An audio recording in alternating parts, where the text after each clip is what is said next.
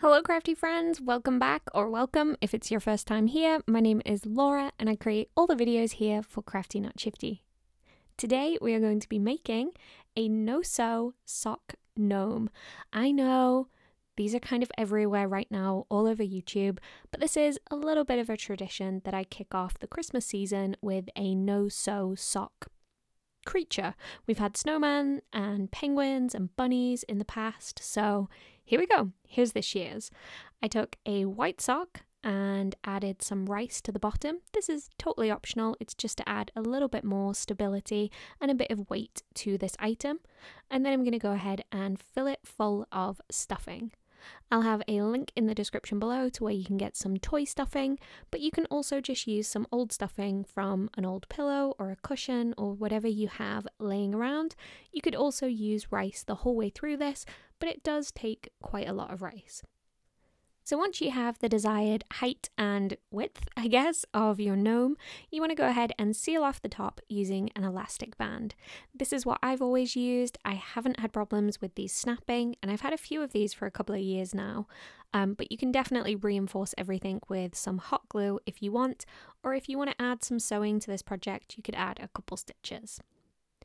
So now I'm just aggressively grabbing the face of my gnome to add a nose. You want this to be nice and big and chunky. And then I'm going to take a fluffy sock to add the clothing, I guess. Most of this does end up getting covered up by the gnome's beard, but I think it's nice to have this on there. So I just cut off underneath the heel and added that toe section to the bottom of the gnome.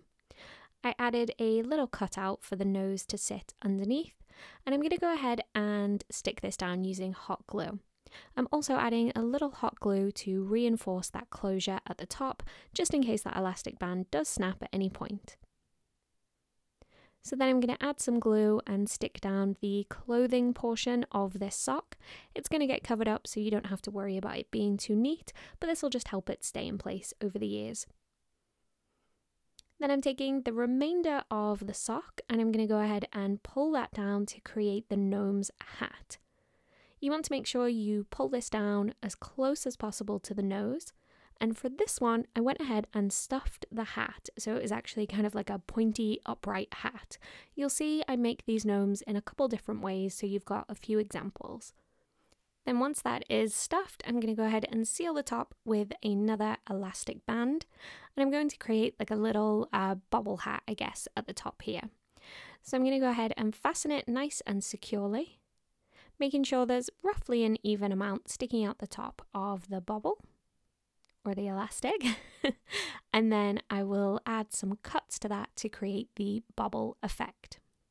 First, we're going to add a gnome beard. For this, I am using a mop.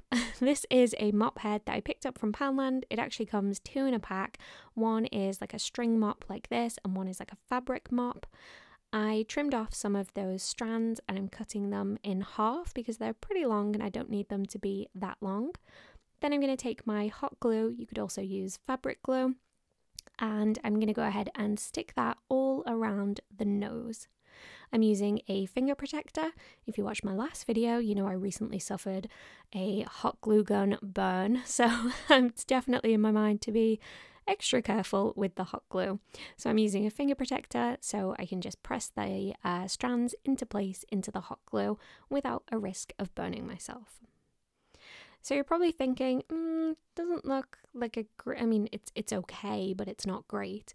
What is really magic about these beards is when you go and unravel the mop, the strands of the mop that you've got here. So I will fast forward as I do that. They unravel really easily, and occasionally the odd strand might come unstuck because you've unraveled it from kind of the grouping that it was in, so you can just go ahead and glue it back down. But it looks really great because of the wave pattern that's left in the string, because of it being wound around itself.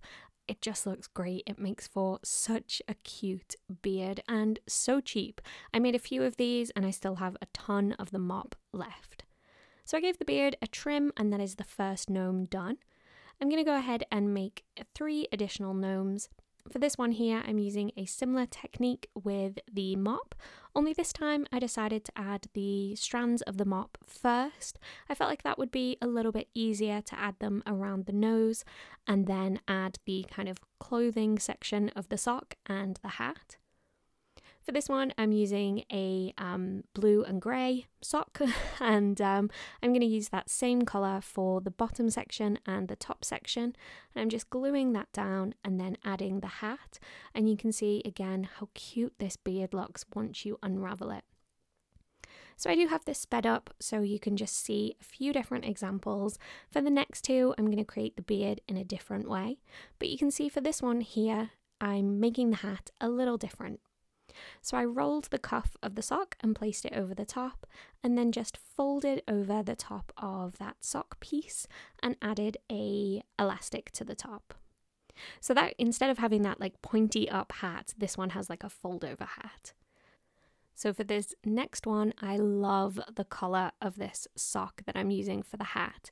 I used a white sock for the body, and then I'm using this red, white and green, and oh, I love it. If you follow me on Instagram or TikTok at Crafty Not Shifty, you will have seen what my Christmas tree looks like this year, and you may have seen last year's Christmas tree decorating video as well. I love these colours. I think it's Christmas to me. I love the bright colours. I'm never going to be the kind of person that has like a fancy, all one colour, really elegant tree. No, no, no. So, for this beard, I'm using some Mongolian fur. It's faux fur, obviously. And I'm creating a little mustache. This is a rectangular piece of fabric, and I've brushed the fur to either side from the centre and then just pinched the edges and secured them with some hot glue. And then I'm sticking that down over the top of the beard piece. I think the mustache is my favourite. I love how that one turned out.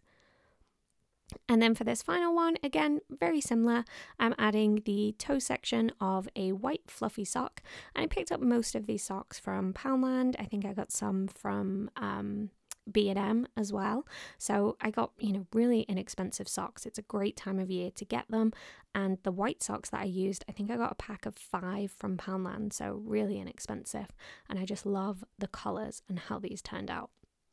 So I appreciate this kind of video is all over the internet right now, or at least on my feed for the type of stuff that I watch, but it's tradition for me to add a no-sew sock animal to my collection for Christmas, so I hope you enjoyed these gnomes.